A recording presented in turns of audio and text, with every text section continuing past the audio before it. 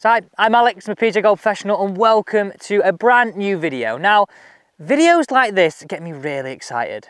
Not only because we have an unbelievable backdrop and we're up in St Andrews, but for questions like this from Jack. So would love to see a video on how to play your best out of terrible lies. Now these shots, you get them right, you will categorically save your score. We all know we can hit it from the middle of the fairway. Well, sometimes we can. I'll put myself in that category as well. But one thing I would say is managing your game when you're not playing your best is the most important thing to lowering your scores. So we're going to look at playing from thick rough, plug balls in a bunker, also playing off tight lies, and also from a divot. Let's get into the video. We're going to start with playing from thick rough because as much as we all don't want to admit it, we will hit it in the rough more often than not. And yeah, I'm very familiar with this from the tee. So, first things first, we have, well, let's get an actual yardage, right? So we've got this, we've got, well, what a shot as well, by the way, don't miss it right, 150. Now, it'd be very, very tempting to get our 7-iron out and go full gun at this, but out of that lie, we can't. So the first thing we need to understand is, take our punishment and go with a little bit more loft. So I've gone with 9-iron, for a very good reason, really. So, if I hit my shot away here, practice swing, with a square club face, after one practice swing, look how closed my face is. The grass is catching it on the heel and closing that face down. Now, the lower the lofted club you have, the more likely that loft is just going to point in the ground and we're going to dribble it in front of us. So, loft up, grip down that golf club, move the ball slightly back in our stance and make some practice swings where we feel like we're upping our grip pressure and really trying to keep that face feels like it's open. So we're not letting it close down. Hopefully just a little bit like this. Oh, I'm over the moon with that.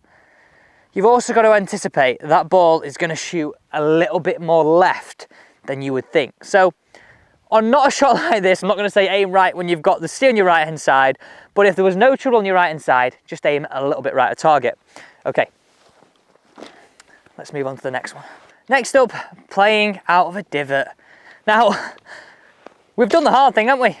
We've found the fairway, we've ended up in a divot just like that. Now, my heart sinks every time that it happens.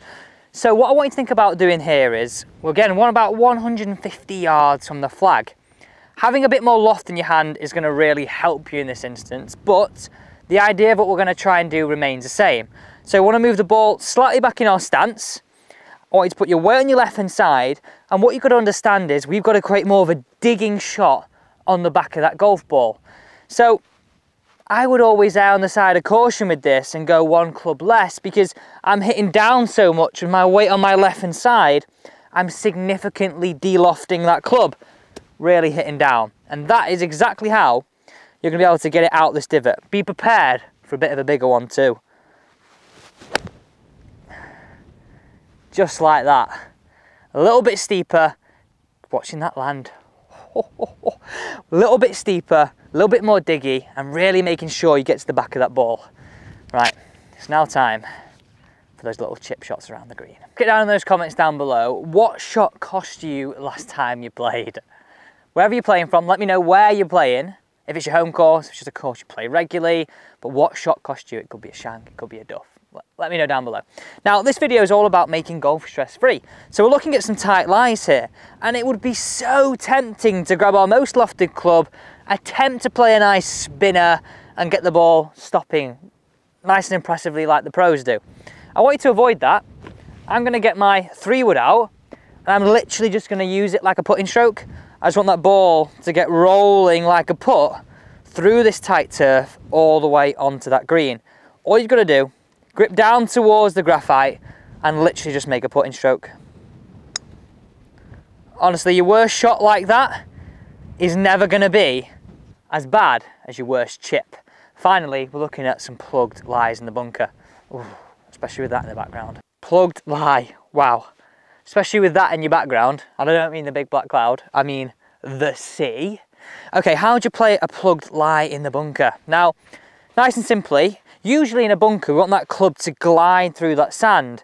But when it's like this, we need that leading edge to dig in behind that ball. So I want you to grip that golf club and have the golf club face nice and square. Dig those feet in, put your weight on your left hand side and have the ball towards the back of your stance. Just anywhere to the right of your zip for a right-handed golfer. And I want you to really concentrate an inch behind the ball, hitting down with a light grip pressure and a fair amount of speed. Just like this, or hopefully. And the one thing you've got to realise is this is, you can't be too picky on your result. It might come out great, it might not, but 9 times out of 10 it's going to roll a lot more than you think. Thanks so much for watching. Go and tackle those hard shots next time you play and lower your scores.